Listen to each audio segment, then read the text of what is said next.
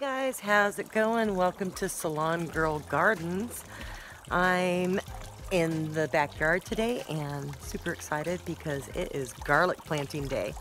I saved seed garlic from my harvest last year, both soft neck and hard neck. Hard neck is actually better for colder regions, but I wanted to experiment and see if I could get some garlic scapes. So I've dedicated a space specifically for the hard neck, and then the regular soft neck I'm just planting randomly throughout the backyard. So come along with me, let me show you how I'm doing this. And I thought y'all might like to see the frog that escaped my wiener dogs on a previous video. So I spotted him in the pond. Check it out. Look, let me show you him. There he is. He's quiet because I'm right in front of his face, but as I've been setting up for this video, he's been quite the vocal frog.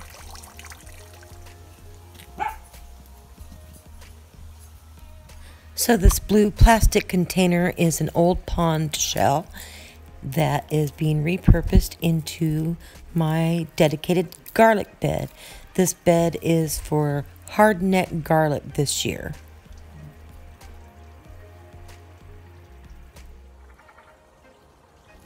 Did you hear the frog?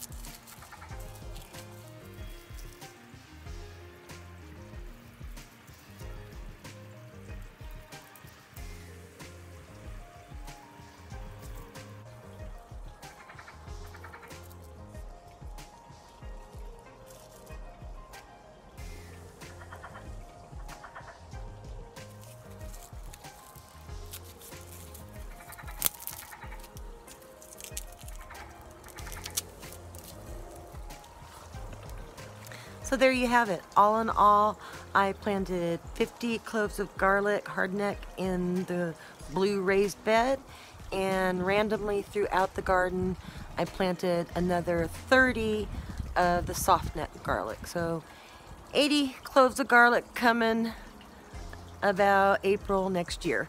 So happy about that. And you got to see the frog, the chatty frog. It's always kind of fun to see what's happening in other people's gardens. So if you haven't already, hit the subscribe button for more vlogs and how-tos I'm trying to do these under 5 minutes because time is precious. I will catch you on the next one. Thanks. And y'all just wanted to see Faith today, didn't you? There she is. And Scarlett. Hi, baby girl. And Annabelle. She's my old lady. She doesn't do much these days. And Lulu. She's looking for her frog.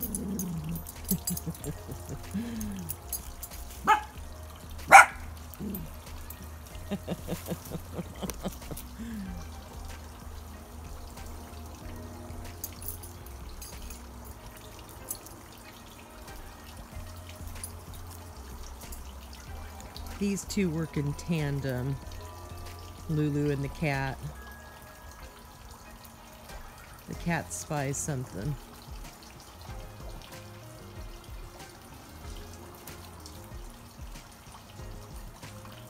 Oh Lord.